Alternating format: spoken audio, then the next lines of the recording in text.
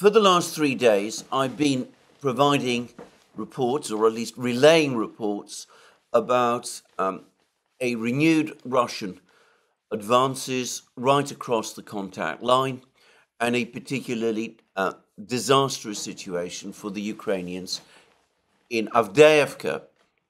I've also been saying that the reports were just reports. The situation appeared to be very confusing. It was difficult sometimes to get an actually stable idea of what was in fact really happening in Avdeyevka.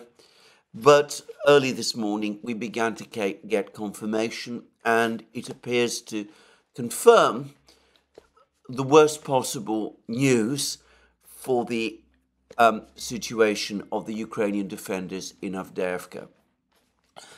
We've had the first video film, which shows the presence of Russian troops in Avdeyevka itself. The video shows the Russians in the furthest point which Russian sources had claimed the Russians had reached in terms of their advance, and it in effect confirms all of the reports that we've been getting about the Russian advance in Avdeyevka, in the southern eastern areas of Avdeyevka. You can see this video, if you wish, in the latest program video that has been done by Dima at the Military Summary channel. And it is now clear that Ukrainian resistance in the southern part of Avdeyevka is in the process of collapsing. Yesterday, I saw a report that the Russians had actually reached the center of Avdeyevka. I think that is probably premature, but the pace of the Russian advance in southern Avdeyevka is astonishing. And it is also the case that very heavy fortified positions which earlier in the war the Ukrainians might have been expected to be able to defend for many weeks, appear to be collapsing one after the other extremely fast. In one particular case, place known as Tsar Ahotka, this is a apparently originally it was a leisure resort. It was transformed by the Ukrainians into a very heavy fortified area. There was a lot of talk about what a strong position this was. It appears to have been assaulted by the Russians perhaps 3 or 4 days ago, and to have collapsed within a few hours. Now, what explains the speed of this collapse? Well, I think the first thing to say is that obviously the Russians have concentrated a very large force in and around Avdeyevka itself. There are reports that there are around 40,000 Russian troops besieging Avdeyevka.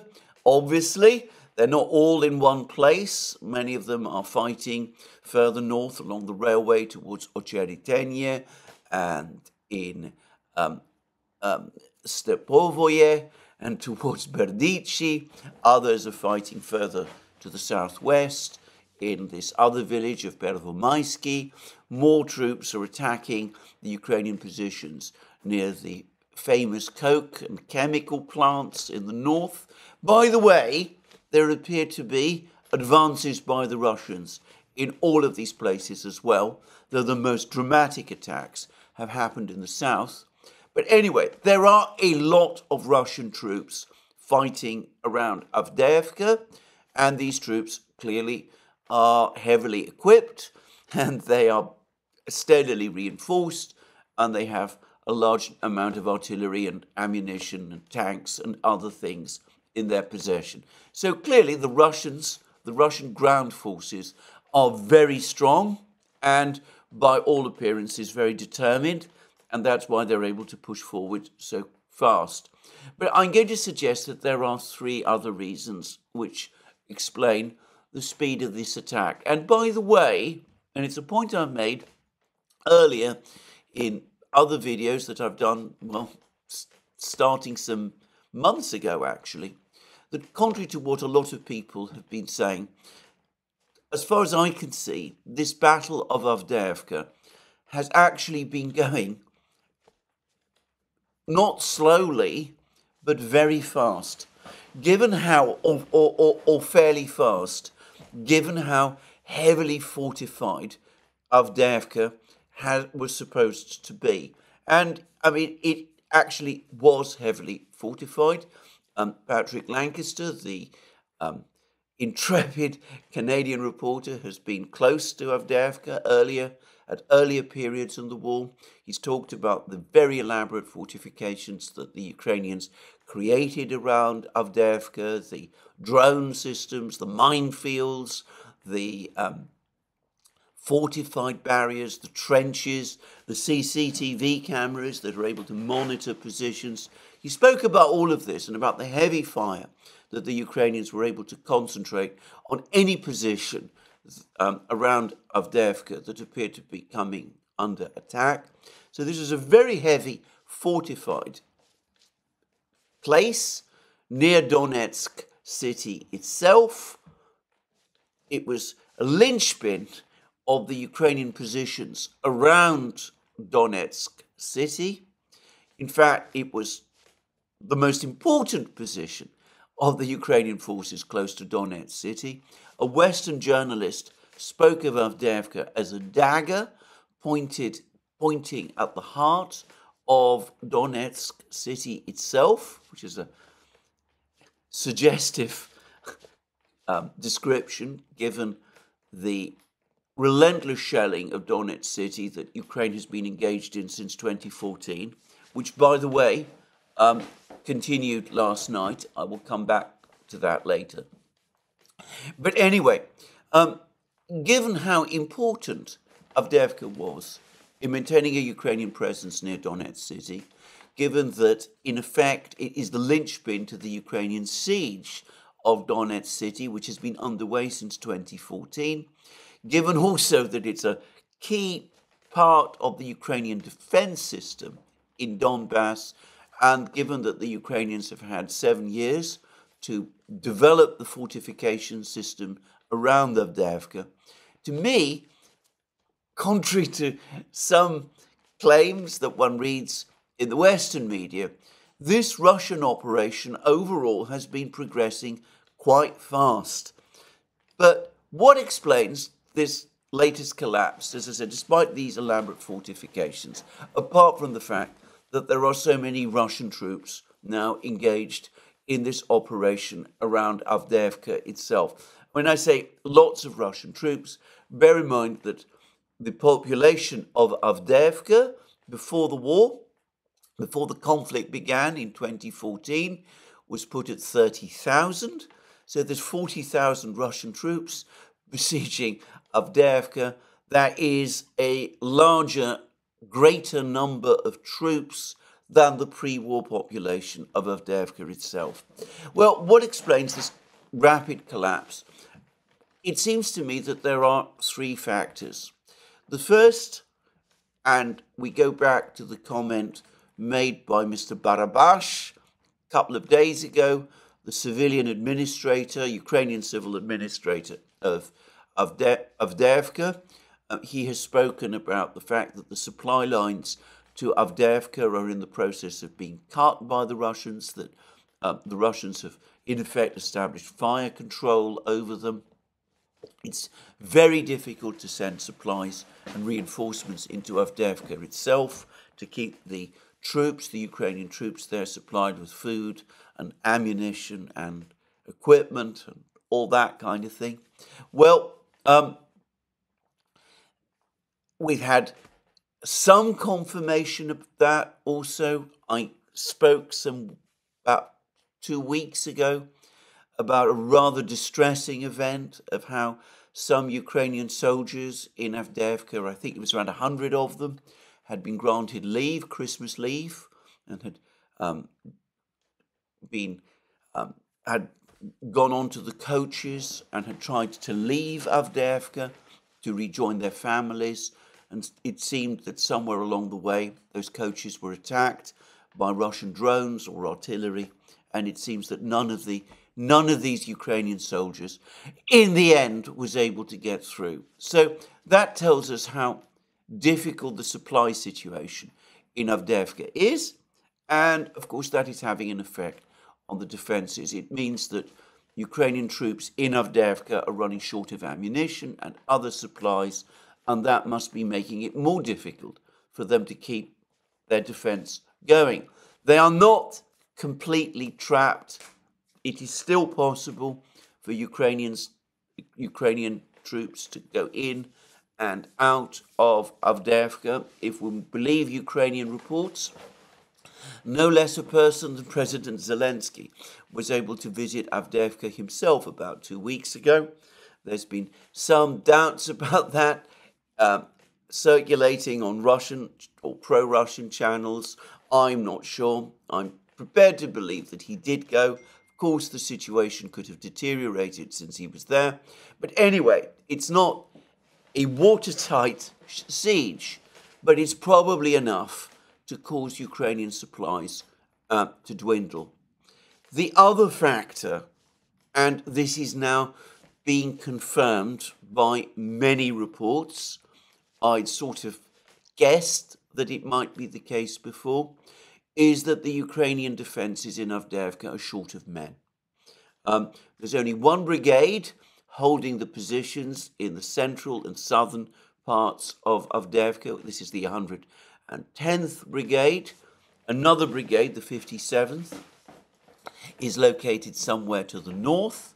Both of these brigades will have suffered heavy losses over the last couple of weeks and months of fighting. Reinforcements have been sent. I'm not saying they're the only Ukrainian units in Avdeyevka itself, but they are clearly the core of the Ukrainian defences. And by now, the numbers of troops in these two brigades must have reduced substantially.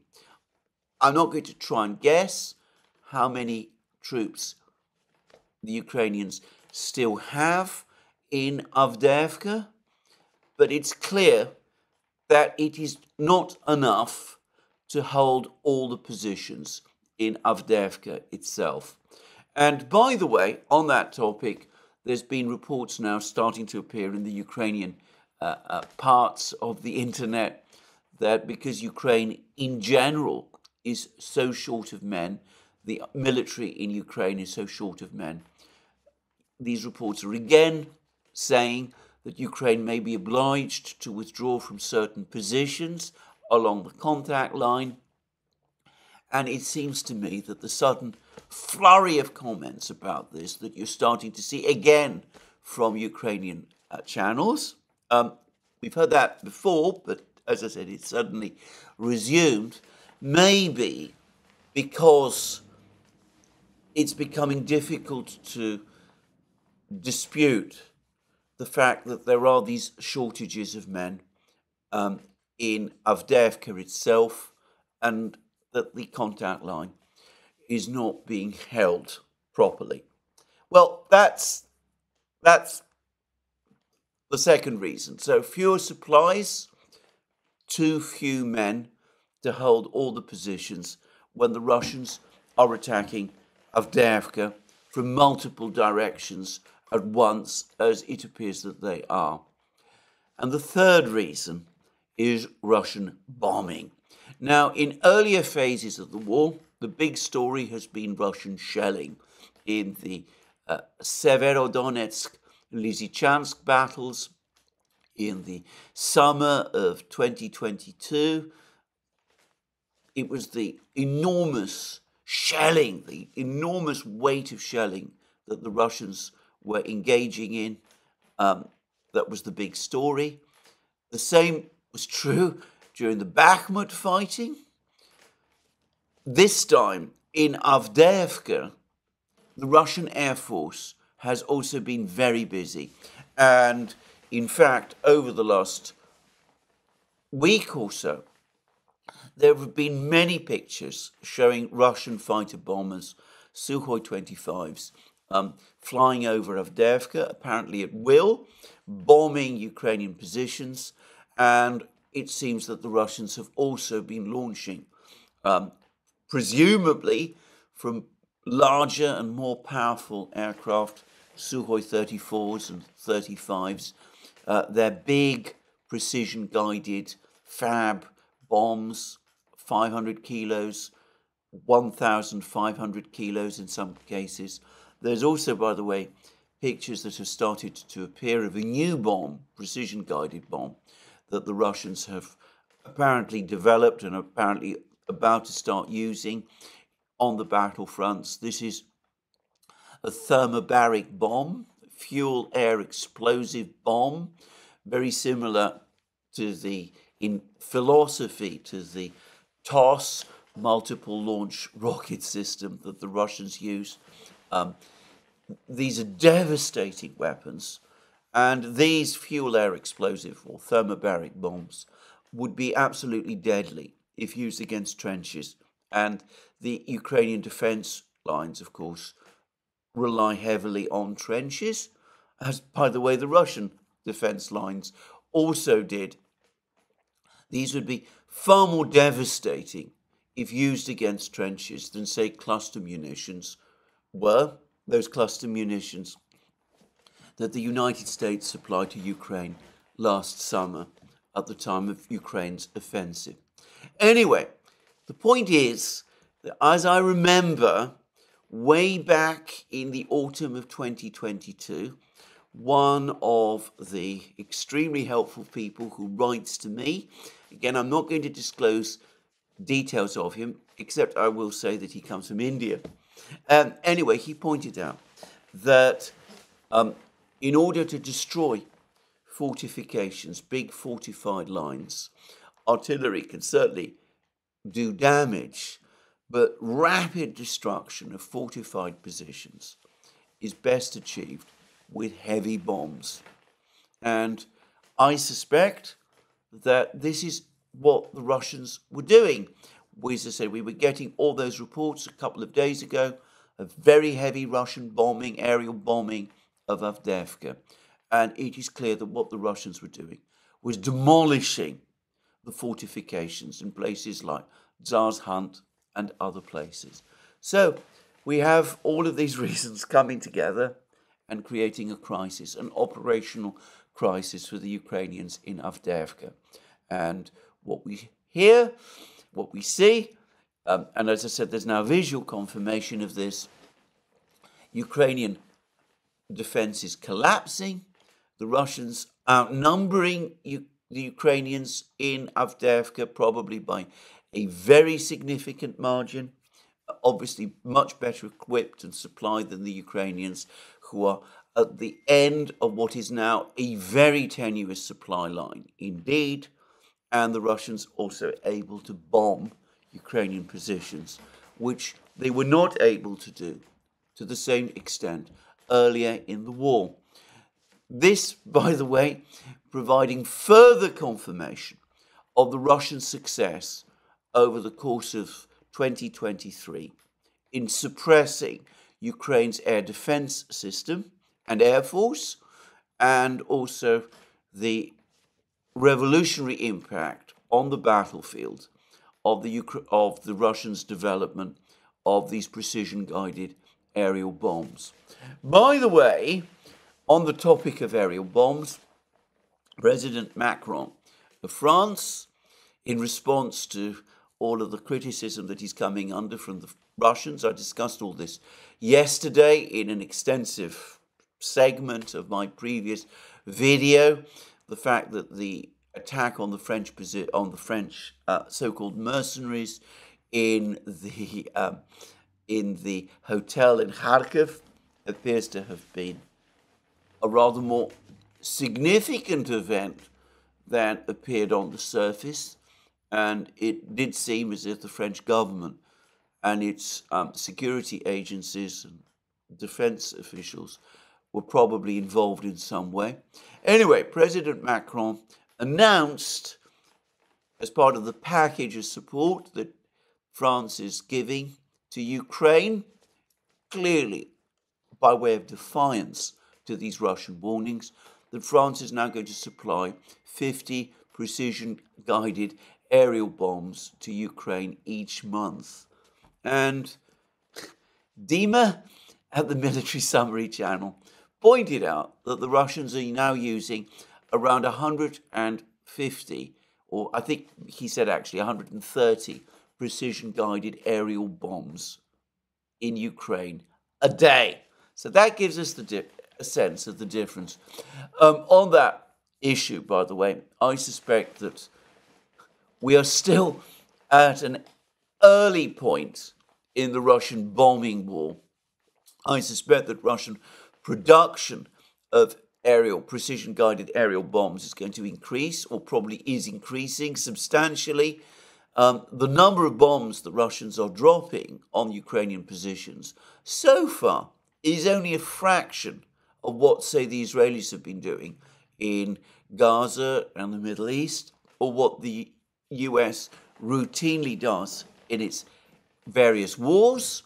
And I suspect that before long, or over the course of the next few weeks and months, we'll be seeing the Russians cranking out more bombs and engaging in more airstrikes of this kind, inflicting much more damage on the Ukrainians.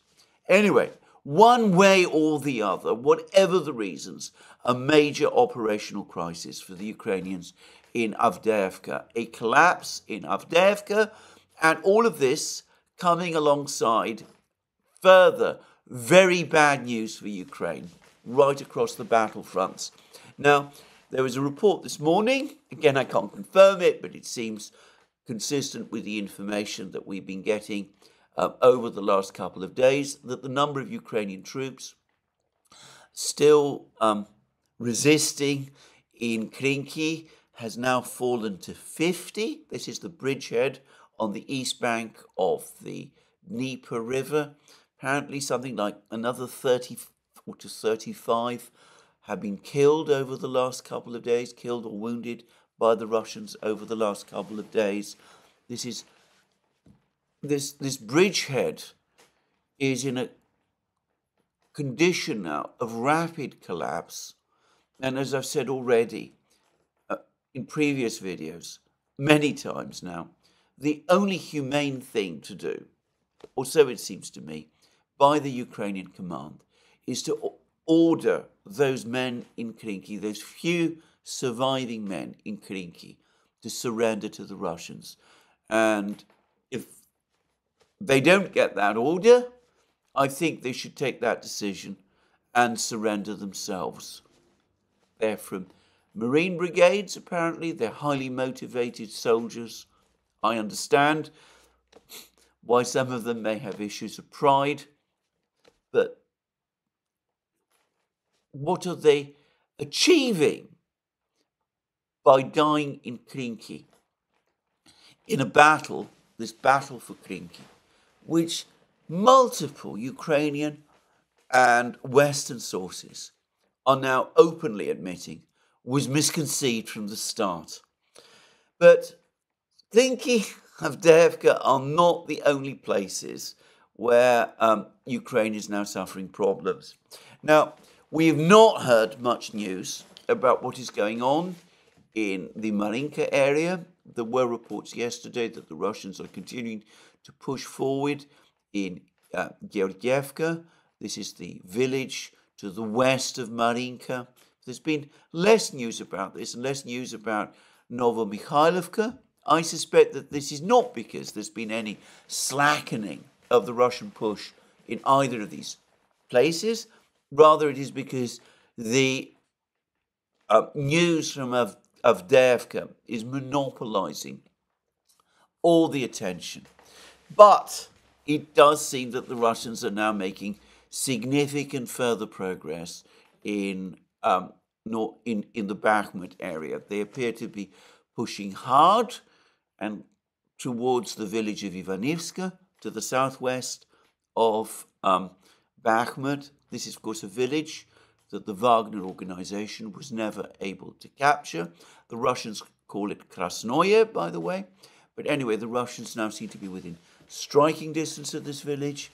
But more importantly, or perhaps, I'm not sure whether it is more important, but anyway, more demonstratively, they appear to be in the process now of collapsing Ukrainian resistance in the other village, Bogdanovka, to the northwest of Bakhmut. And apparently there have been Russian troops have now apparently, or there's been reports, I've never seen any pictures, but there's been some reports that the Russians have now raised their flag in the center of Bogdanovka. This is a large village, so even if the Russians have done that, it doesn't mean that the entire village is under Russian control, but it does seem to be progressively becoming so. And we've had another of these very upsetting videos that Ukrainian soldiers, without presumably authorization, release. And this one is from some of the Ukrainian defenders in Bogdanovka. They show themselves in a dugout. They're speaking of hellish conditions again. They said that most of them are sick with various conditions because of the difficult weather. And, well, again, I'm not going to discuss the content of the video, but apparently it does suggest that the situation of the Ukrainian troops defending Bogdanovka is becoming extremely bad. And further north, Kupiansk, Liman, all the reports again of the Russians launching further advances. They captured a village on a road. There's been a lot of attention about this. It's been mentioned, even in the Western media have conceded this. There's lots of photos of the Russians having captured this particular village. All their flags are there. And one gets a sense of a major Russian advance pushing forward towards the Oskol River. And this is to the south of Kupiansk, but it does appear to be part of a general operation to finally bring this battle for Kupiansk to an end, with Russian troops also supposedly advancing north of Stepovoye as well. And again, as the Russian Ministry of Defense are now prolifically reporting, there's lots of pictures of this, Russian helicopter gunships, Kamo-52s, are very active now in this area as well. They appear to be attacking Ukrainian military units in various places trying to defend Kupiansk. And there's also reports that Russian drone activity is very active, and precision-guided bombs are also being dropped by Russian aircraft. So again, we see the Russian Air Force starting to exert pressure on the battlefield. So a deteriorating situation for the Ukrainians in the northern sector around Kupiansk. I suspect that this part of the battle lines, there's some reports that the Russians have very heavily reinforced their forces around Kupiansk, that the largest concentration of Russian troops, actually, up to 150,000, according to some reports, is in this area. I think that's an exaggeration, by the way. But anyway, that the largest concentration of Russian forces on the contact line is, in fact, located around Kupiansk, and that it is now being activated and is now receiving air support and is engaging in these big advances. The second biggest concentration, around 80,000 men, if you believe Ukrainian claims, is around Bakhmut, and they're pushing hard westwards as well. And the third biggest concentration, 40,000 men, is around Avdeyevka. And I'm not saying the battle for Avdeyevka is ending. Probably there's still quite a lot of fighting still to go. But as I discussed earlier in the program, the situation for the Ukrainians in Avdeyevka has been very bad. Now, 2 days ago, more reports were circulating of major Russian drone attacks, uranium-2 drone attacks, right across Ukraine.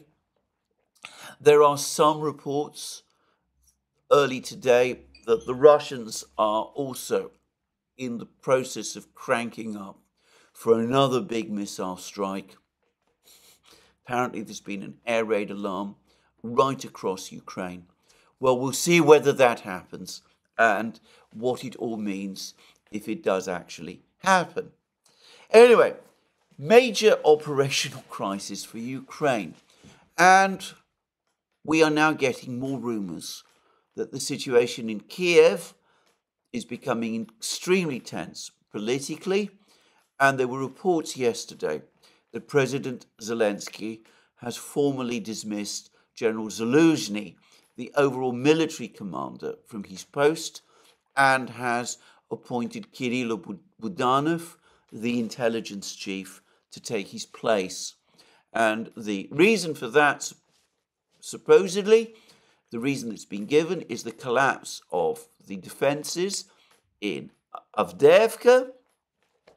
And anyway, as we know, Zelensky and Zaluzhny have been sniping at each other. Well, in fact, not sniping. They've been engaging in open arguments and disputes now for several weeks, ever since the failure of Ukraine's summer offensive. And to say it frankly, it's also clear that there's been tensions between the two men pretty much from the moment that Zaluzhny was appointed to his position as overall military commander. If my memory serves me rightly, I think it was around May or June 2022. But anyway, there we go. So reports, and I want to stress at the moment, they are only reports, that Zaluzhny has been sacked, formally sacked, and that Budanov has been put in charge. And the reason for that is the events in Avdeyevka, but also most probably the overall deteriorating or rapidly deteriorating situation on the battlefronts.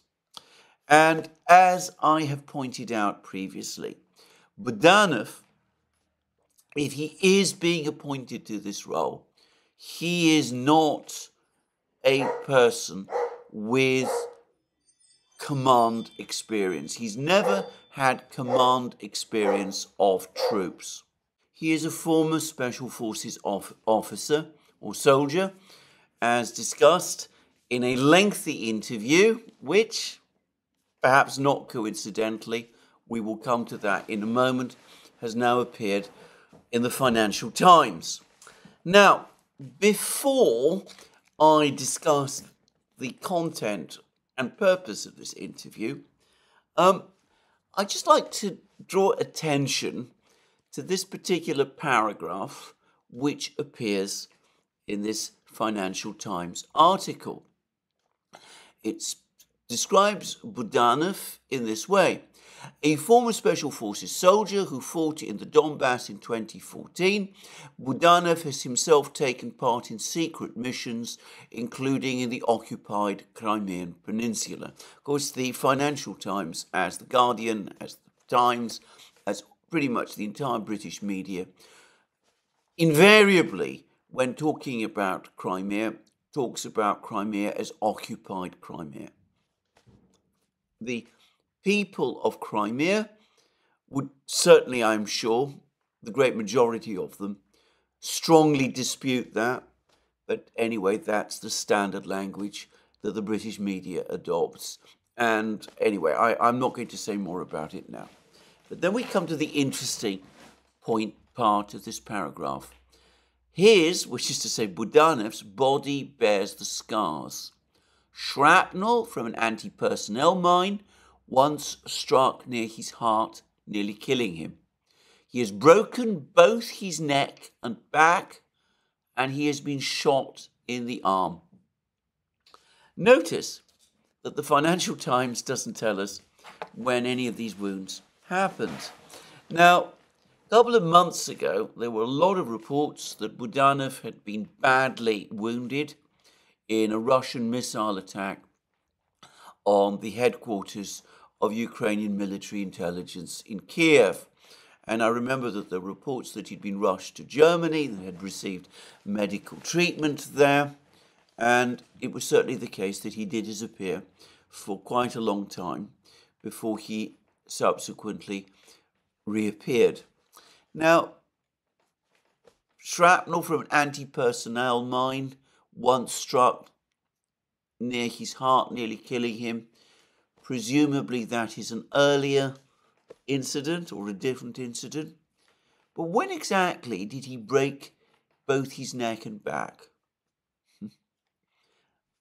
Could that have been during this incident as part of that missile strike? Just asking. I don't know. One way or the other. Probably we will never be told. But anyway, just to say. Anyway, what is the purpose of this article in the Financial Times and why has it appeared now?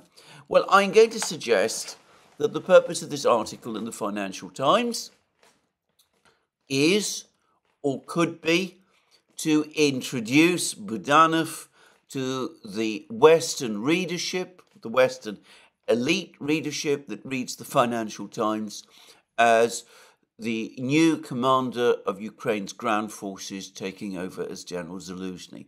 We've just had these rumours circulating in Kiev that Zaluzhny has been sacked and that Budanov has taken his place, and Budanov suddenly is giving this big interview to the Financial Times. And as I said, I don't think this is a coincidence. We will see what happens in Kiev over the next couple of hours, whether Zaluzhny's dismissal is confirmed and Budanov's appointment is confirmed. Maybe it won't be. Maybe Zaluzhny and his people will push back, as they have done before. Who knows? But anyway, we have all of these rumors circulating in Kiev.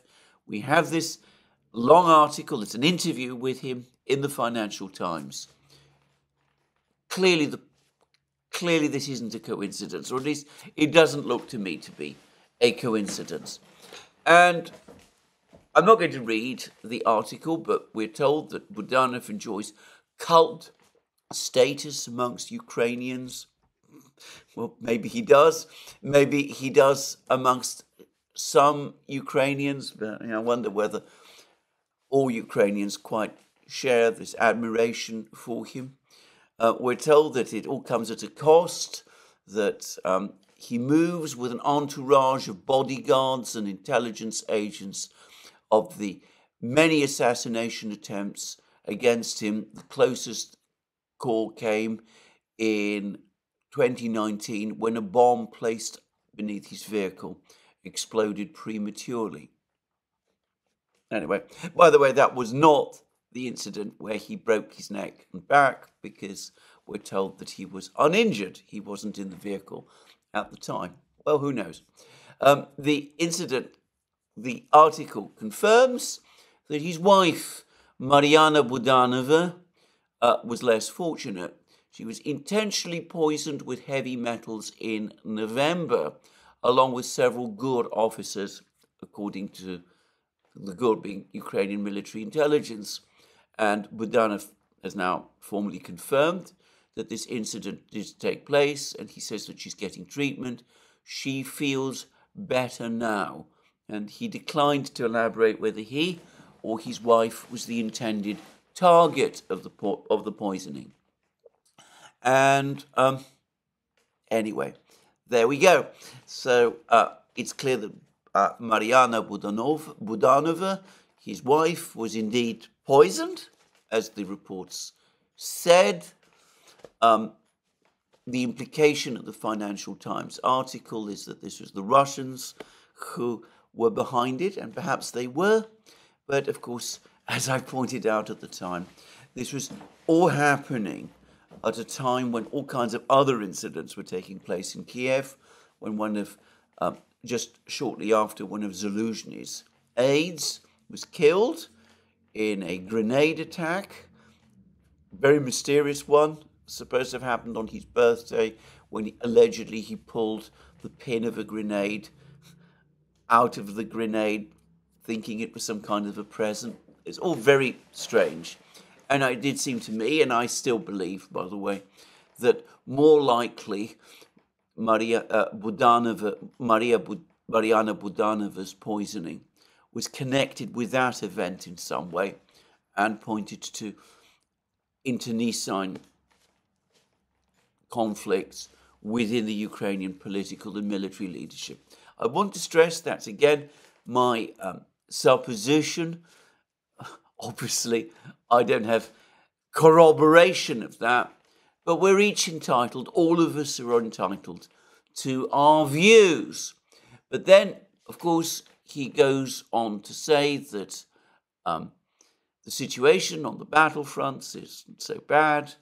Things are difficult. This isn't the Financial Times article, but they're not desperate.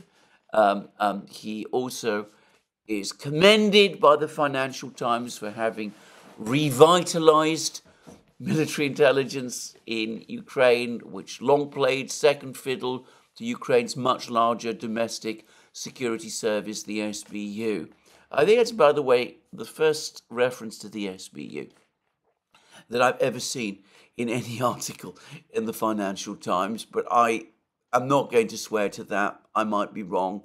And of course, it's always possible that other articles have appeared which also referred to the SBU, which I might have missed. But anyway, there we go. And we also says that the Financial Times article tells us that he's reluctant to offer an assessment of Ukraine's current military operations, deferring to the Army's General Staff. But of course, if he's going to be appointed Chief of the General Staff, he'll be able to do so. And he said, and then we are told that there has to be another mobilization. It is not even conceivable that we can do without mobilization. The shortage of manpower is palpable. And then there's a brief discussion about why his previous predictions that Ukraine would capture Crimea as a result of the summer offensive failed to come true. And of course, Budanov says that, well, things didn't quite turn out exactly as we thought. The original plans suggested something different. We kept our promise. We did actually get to Crimea. This summer, our units repeatedly entered Crimea. And this discourse, as the Financial Times grudgingly has to admit, refers to Budanov's commandos sneaking onto the peninsula to carry out raids on Russian bases. Raids, by the way, which achieved nothing of any significance. And then Budanov indulges again in his usual fantasy spins. He says that the Russians are using more weapons and munitions than they are able to make.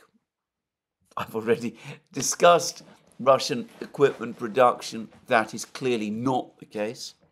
And he also says that the Russians are facing a shortage of manpower. He says that the Russians are unable to recruit more troops than they lose. Again, I don't think anybody who's been following the war closely actually believes that. And he talks a bit about the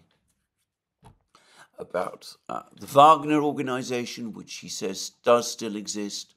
And he also discusses what even the Financial Times admits is a personal hobby horse of Budanov,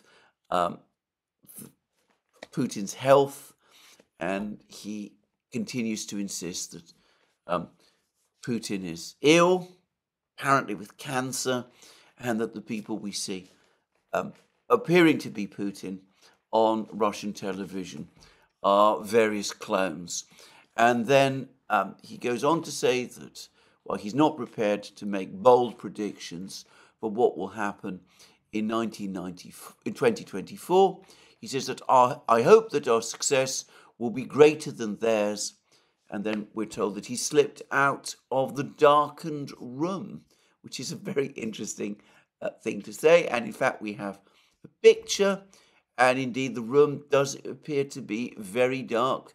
And we're told that he likes the darkness, which, well, it is suggestive of something. I mean, why does he keep his office dark?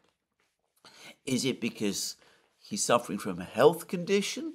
Migraines, perhaps? As someone who suffers from migraines, I can say that sometimes working or resting in a darkened room does indeed help you cope with migraines. Are the migraines the product of his various injuries? Or is it perhaps that he's trying to keep his room dark because he's concerned about monitoring devices, perhaps hidden cameras, that kind of thing. Anyway, I'm not going to dwell on any of that. But we could see that Budanov is setting himself up and is being set up in this Financial Times article as the man who's going to turn everything round. He's able to project a mood of confidence and optimism. The Russians are running out of equipment, they're running out of men, they're running out of ammunition, they're running out of equipment. They're now having to rely entirely on the North Koreans to keep their army supplied with shells. That's something else he basically says in the Financial Times article. He's somebody who's been able to revitalize Ukrainian military intelligence. He's a person who is regarded with cult status by Ukrainians. It's all, frankly, rather unconvincing. Even the interviewer of the Financial Times, it's clear, is not wholly convinced. But it's a rather unconvincing attempt to build up Budanov into some kind of heroic figure. Perhaps even the darkened room is a prop to make that, to enhance the air of mystery around the man. And, well, it does look to me very much as if this is all being done to prepare us for his appointment as Chief of Staff and overall military commander. Now, let me say straight away that if it is indeed Budanov who is going to be replacing Zaluzhny, assuming that Zaluzhny is indeed being sacked, then the situation is actually not just bad on the Ukrainian battlefields, it is catastrophic, and Budanov's appointment is likely to make it even worse. Because, as I said before, even the Financial Times elliptically is admitting that Budanov has no command experience. He's never commanded men in battle. He's never commanded brigades or divisions or army groups or anything like that. He is a special forces officer addicted to James Bond operations behind Russian lines, which he has conducted very aggressively over the course of this fighting to no significant or actual effect in terms of the course of the war, though he has caused a lot of anger and distress in Russia, including amongst the families of people whom he has had killed. But anyway, so what would be the purpose, therefore, of appointing a person like this to this particular post? Why not appoint someone else, like General Syrski, who is the ground forces commander, or General Tarnavsky, who is the commander of Ukrainian forces in the south? Why not appoint a real general, somebody with command experience, to take charge of the Ukrainian military at this time? If it is indeed Budanov who is going to be appointed to the role. As I have said before, it is because Budanov is an ideological soldier. He is somebody who is clearly hugely committed to Project Ukraine, to Ukraine, and to the defense of Ukraine. He is staunchly opposed to any concession to the Russians. He is the endless supplier of good news.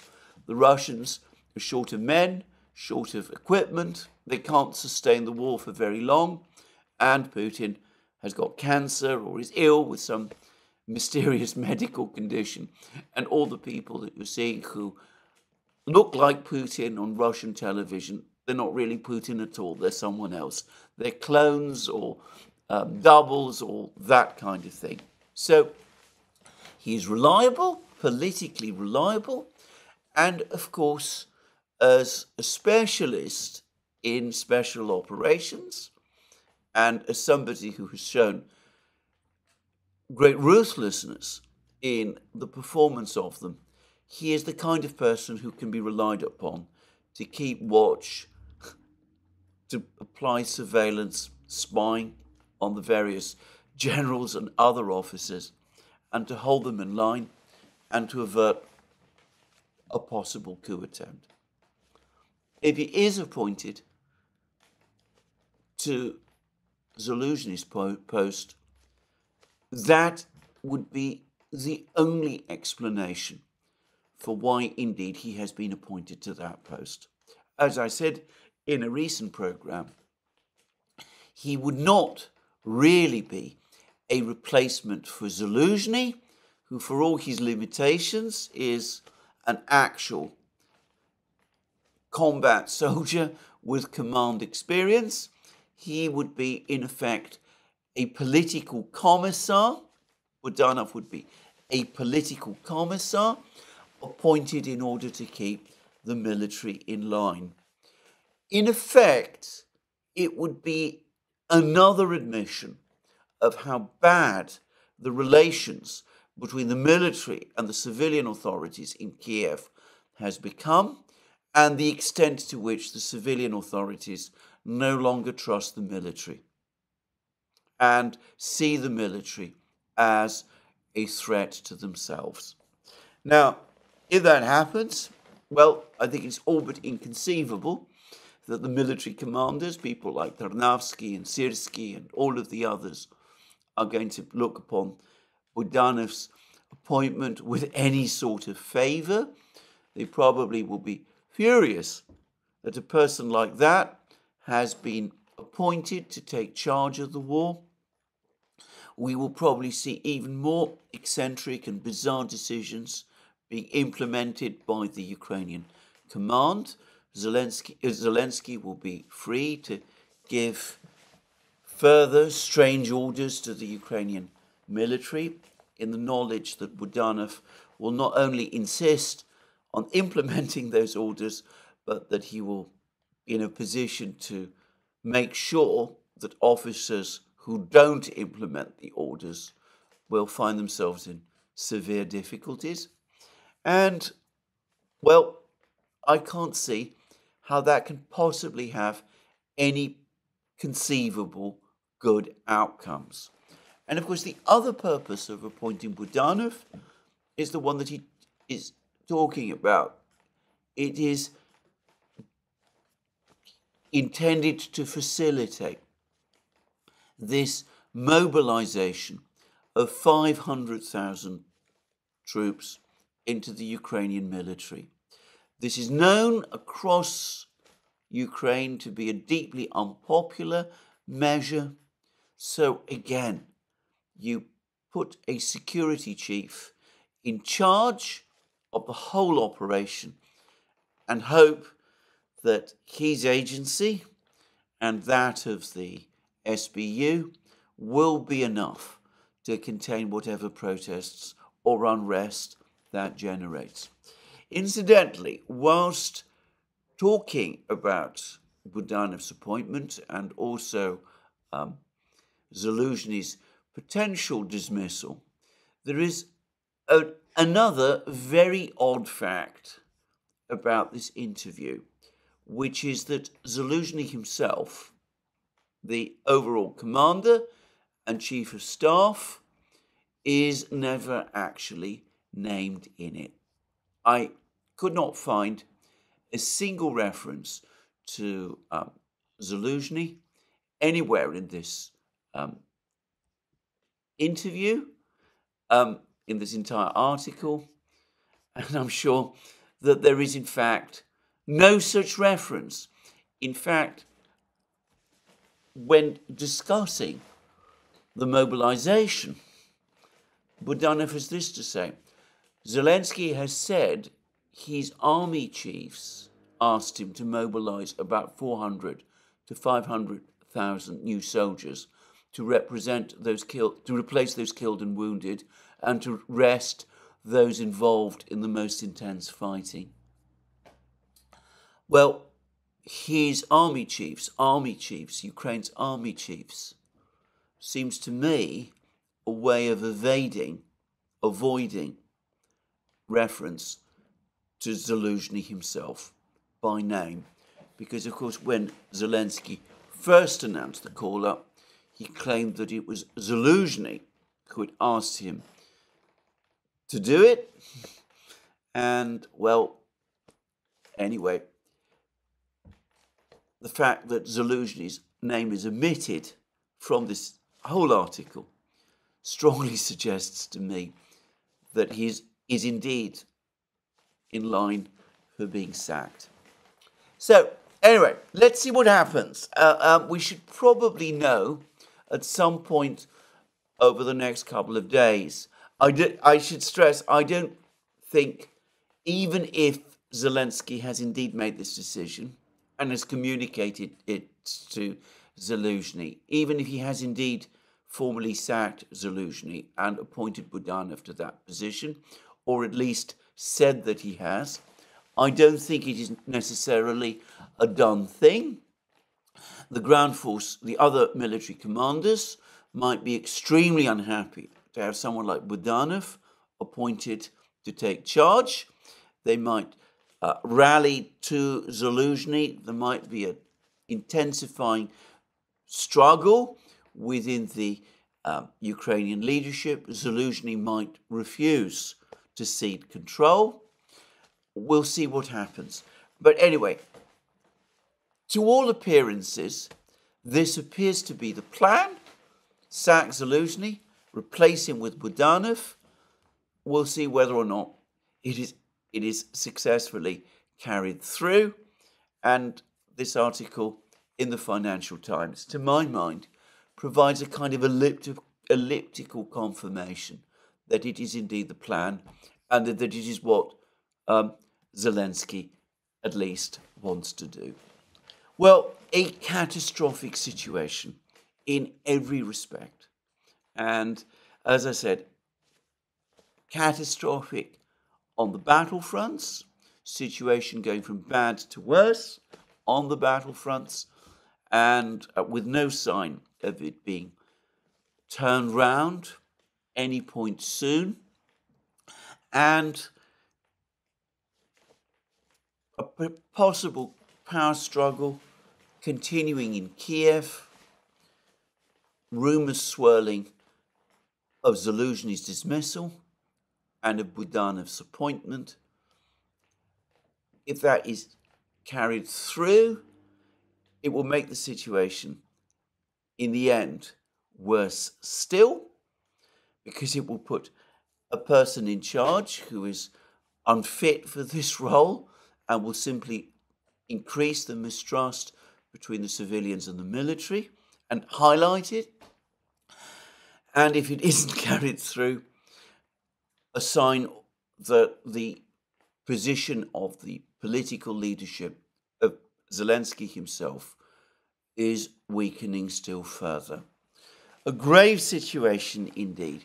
One wonders to what extent the United States is involved in all of this and is participating in it.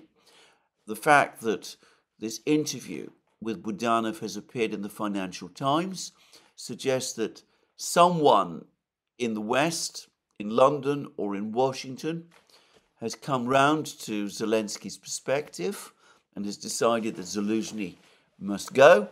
I personally think that Zaluzhny himself is an over-promoted and overrated officer. I'll discuss that further in another program. But one way or the other, overall situation in Ukraine going from bad to worse. And it does make all of these discussions in the West about sending more financial aid to Ukraine, trying to find more shells to send to Ukraine. An EU commissioner said that the European Union is now looking to supply Ukraine with 1.4 million shells by the end of this year. I don't think anybody in Ukraine will take that particularly seriously, by the way. But anyway, all of those deteriorating situation in Ukraine, reports that Ukraine is now finding it is running out of drones. Zelensky mentioned this the other day. Reports that the Russians are becoming more effective at jamming Ukrainian drones, including FPV drones. I already said this was likely to happen. As I said, all of those debates about seizing Russian assets, strong-arming Congress into providing more money for Project Ukraine, all of the attempts to bully the Slovaks and the Hungarians to agree to the EU providing more money to Ukraine, all of these clever schemes to get round the opposition of the Hungarians and the Slovaks, reiterated by Slovakia's Prime Minister Robert Fico, who is apparently preparing for a rather difficult meeting with the Ukrainian Prime Minister, Mr. Shmyhal. Anyway, all of this, I have to say, is starting to look, in terms of the actual course of the war, increasingly irrelevant, given what we're hearing from the battlefronts. Anyway, that's all I'm going to say about the situation in Ukraine today. There's been dramatic news from the Middle East, and it does seem to me that we are now well en route to a further military conflict. The United States, as I've said already, now seems to be regularly launching missile and airstrikes against the Houthis, and there are reports that the United States is now trying to come up with some kind of long-term plan to battle the Houthis. It's not clear what form this plan is going to take. Deployment of US ground troops to Yemen would be a disastrous idea. I can't imagine the Pentagon will agree. And I think the Democratic Party leadership would be horrified if any such thing was proposed during a presidential election year. But anyway, the United States committed to long-term operations, apparently against the Houthis, who continue, of course, to strike at commercial shipping in the Red Sea. The attacks on the Houthis are not achieving their stated purpose. And we have the Israelis launching attacks, killing officers of Iran's Islamic Revolutionary Guard Corps, missile strikes by Israel on Damascus, attacks on targets in Lebanon. And then on top of that, we've now had reports of a massive attack on the United States' Al-Asad base in Iraq. And the reports say that this attack was carried out by ballistic missiles launched apparently from within Iraq, which is remarkable. And apparently the base has elaborate air defenses based around the Patriot missile system. But apparently several of these missiles got through. And, well, we're not getting very clear reports about how many people were injured or killed as a result of these attacks. But anyway, an attack of some kind on the Al-Asad base does seem to have taken place. And in parenthesis, we've been hearing a great deal about the enormous success of the Patriot system in Ukraine. We're hearing less of that, by the way, recently, now that it's becoming increasingly clear that the Patriot missiles are not, in fact, able to withstand Russian missile attacks. But note that American sources are now conceding that the Patriot missiles were unable to shoot down all of the ballistic missiles that were launched at this particular base in Iraq. Now, who would have launched this attack? Well, if the missiles were launched from inside Iraq, then obviously it must have been done by one of the various local militias that operate inside Iraq. But it is difficult to believe that a militia by itself would be in a position to develop missiles, ballistic missiles, would have the capability to develop and build ballistic missiles with the necessary accuracy to carry out an attack like this. And one has to conclude that the attack must have had the backing at some level of Iran. That the Iranians, in other words, have been providing ballistic missiles to some of their militia allies in Iraq in order to give themselves some degree of deniability that they're directly involved, and that they were ultimately behind this attack on this base. And it was at one of the bases, by the way, that Iran has previously attacked in response to the American assassination of the commander, the former commander of the Islamic Revolutionary Guard Corps, General Soleimani, some years ago when Donald Trump was president. So anyway, missile strike on an American base. We have not yet been given details of casualties, but it does seem that at least some American soldiers have been injured. And of course, a ballistic missile strike like this will be very unsettling. Again, I think that this is intended more as a warning than as a concerted attack on the base. The Iranians, again, are signaling to the United States that if the United States is foolish enough to launch a military strike on Iran, then Iran will retaliate. It has the capability to do so. And despite the presence of Patriot missile interceptors and defenses, Iranian ballistic missiles have both the accuracy to strike targets and the capability to get through the American air defense systems. We've now had exchanges of missile and airstrikes between Iran and Pakistan. We've had the killing by Israel of officers of Iran's Islamic Revolutionary Guard Corps. We've had American airstrikes on the Houthis, who are allies of Iran, and we've had Iranian counterstrikes, Iranian strikes on bases of anti-Iranian bases, let's put it like this. It's not entirely clear whose bases were attacked.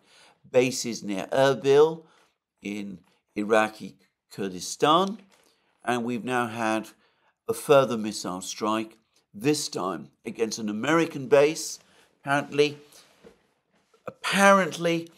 it's a huge, sprawling complex, and once more it seems that whoever was behind the attack was careful to try and avoid killing Americans in large numbers.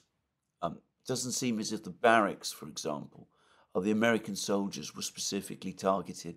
But anyway, a missile strike on an American base, highlighting the weakness and inadequacy of American air defenses and anti-missile defenses. Now, all of this, to my mind, points clearly to a deteriorating military picture. And Iranian apprehensions that the United States is drifting into a situation where it is not only going to be involved in a long war against the Houthis in Yemen, a war which even the president himself, Joe Biden, has sort of admitted cannot achieve the stated objective of preventing Houthi attacks on merchant shipping in the Red Sea, but also ultimately and logically an attack on Iran itself. Now, anybody who says that this is we're not heading in that direction, I think is simply not noticing this pattern of attacks and counterattacks, strikes and counterstrikes that is now taking place in the Middle East. We haven't reached that point yet. Diplomatic action, in theory, could stop this. But I'm starting to think that the momentum is now inexorable. The United States is already talking about a long war against the Houthis in Yemen. So already we see the United States committed to a long war in the Middle East, another long war in the Middle East. And given, as I said, all of the political and geostrategic pressures, I have to say this. I think that a conflict between Iran and the United States is getting closer now by the day. It would be a disastrous outcome, one I fervently hope we can avoid, but it seems to me that all the signs clearly point to it. And it's dismaying, again, how little real pushback or discussion there is about all of these various moves and counter moves in the United States, that no one seems to be prepared to come forward and point to how dangerous the situation is becoming and say, for heaven's sake, let's stop. Well, that at least is my assessment, and we shall see. Now, earlier in the programme, I said that I would mention that the Ukrainians, even as the situation in Avdeyevka and other places is deteriorating, have also launched another artillery strike on Donetsk city. There are reports that up to 13 people were killed, and there are also reports that the target was a market. Now, this is particularly poignant for me because I can remember during the Yugoslav wars that there was an attack, an artillery attack on a market in Sarajevo. There's been controversy as to who was responsible, which I'm not going to explore. But I remember the galvanizing effect that had in the West in persuading people there to basically take strong action against Yugoslavia, and indeed eventually that action was taken. Now, the Russians are not going to respond to this attack on the marketplace in the same way. Why should they? They are winning the war. But it is eerie to me, again, how these reports get almost no attention in the West. A market bombing in Sarajevo is big news. A market bombing in Donetsk, apparently, is not. Well, perhaps none of us should be surprised about this. But coming back to the situation in the Middle East, if we are heading towards a big war in the Middle East, given the need for more Patriot interceptors in the Middle East to try to provide at least some protection from these Iranian missile strikes, one does wonder how Jake Sullivan and Avril Haines really think that the United States can provide more air defense systems to Ukraine, and as they apparently said to Congress that the United States needed to do. And if there are going to be fewer air defense missiles, or perhaps no air defense missiles, supplied to Ukraine, setting aside ethical issues, surely the United States ought to be telling the Ukrainians to stop these attacks on Donetsk city. They could invite Russian retaliation, and with the scale of the commitments that the United States is now facing, it's not impossible that if that retaliation from the Russians come, that Ukraine will lack air defense systems to protect against it. Anyway, that is another reason I would have thought for trying to avoid a big war in the Middle East. But as I said, all the clues, all the suggestions point to it coming. An altogether grim picture, and we're still in January in 2024. I wonder what the rest of the year will bring. I can't say that I look forward to it with any optimism, but we shall just have to wait and see. Anyway, this is where I finish my program today. More from me soon. I'll be doing more programs obviously tomorrow, bring you up to date with the situation in Avdeyevka and other places, with the deteriorating situation in the Middle East. In the meantime, all that is left is for me to again wish you all a good day, remind you that you can find all our programs on our various platforms, Locals, Rumble and X, that you can support our work via Patreon and Subscribestar, links under this video. You can also check out our shop and buy yourself the amazing things that you will find there, our magic mugs, our hats, our hoodies, our t-shirts, our sweatshirts, all those great things. And last but not least, if you've liked this video, please remember to tick the like button and to check your subscription to this channel. That's me for today. More from me soon. Have a very good day.